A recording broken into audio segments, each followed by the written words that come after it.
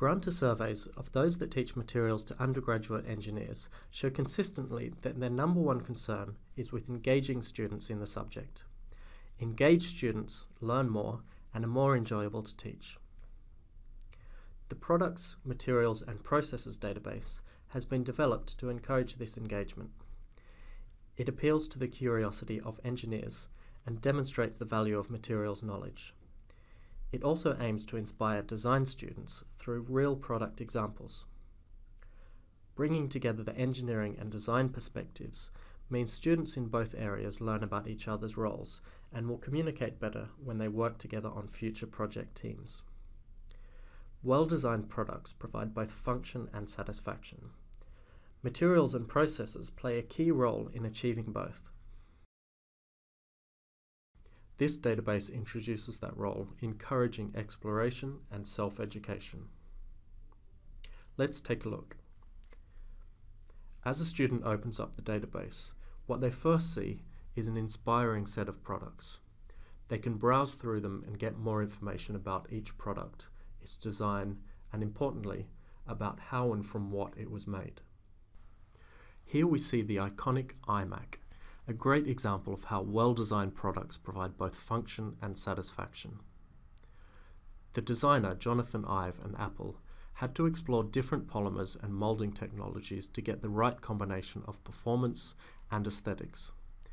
Thinking about such challenges demonstrates to students why it's important to study materials properties. Here's another example, the Smart City Coupe, whose polymer body panels reduce weight and can be coloured, removing the need for paint which can chip. When we open the material record from the product, we have two ways to visualise its datasheet, the designer's view and the engineer's view. The default is the designer's view. An image showing a typical use of the material is followed by a description and composition information, then density and price data followed by aesthetic attributes. Aesthetic attributes are things that students can understand easily, such as warmth or pitch, but that are determined by physical properties. A science note allows students to explore this relationship. Now let's take the engineer's view of the materials data in the database. Here we can quickly access reliable data across the whole range of different materials.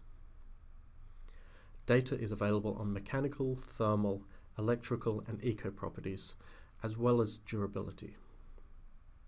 Design guidelines and typical uses of materials at the end of each record help the student gain context and relate these properties back to the function of the product. Materials can be selected for a particular application using the systematic methods developed by Professor Mike Ashby. In this database, aesthetics as well as engineering attributes can be used to find a potential substitute material.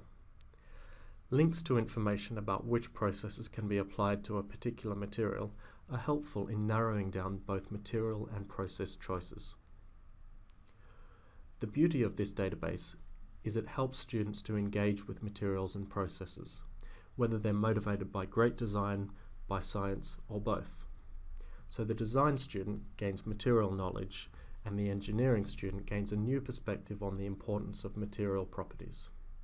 Follow this link to arrange a demonstration to find out more about the database, how to access it, and how, together with its associated teaching resources, it can support your teaching.